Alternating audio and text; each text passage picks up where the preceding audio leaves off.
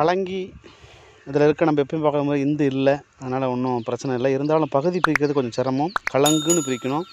கீயை பிரிக்கும்போது இக்கு கூட்டல் ஈ அப்படின்னும்பொழுது ஈயை மட்டும் தனியாக எடுத்து எழுதிடுறோம். நம்ம அந்த பகுதி வந்து கலங்குன்னு தான் வரணும். அதாவது எப்பயுமே பகுதி என்பது கட்டளையாக வருன்றது மரபு நமக்கு தெரியும் ஏற்கனவே நமக்கு.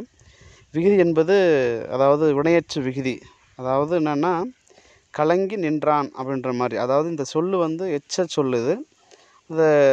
அந்த எச்ச சொல்லு வினையை கொண்டு முடிஞ்சிருக்கிறதுனால அது வினையச்சம் அப்படின்னு சொல்கிறோம். பெயரை கொண்டு முடிஞ்சால் பெயரச்சம் சொல்லியிருப்போம் நம்ம இதில்.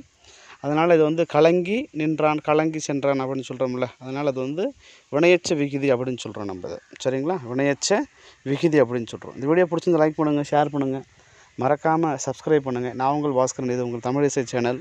நன்றி, வணக்கம்.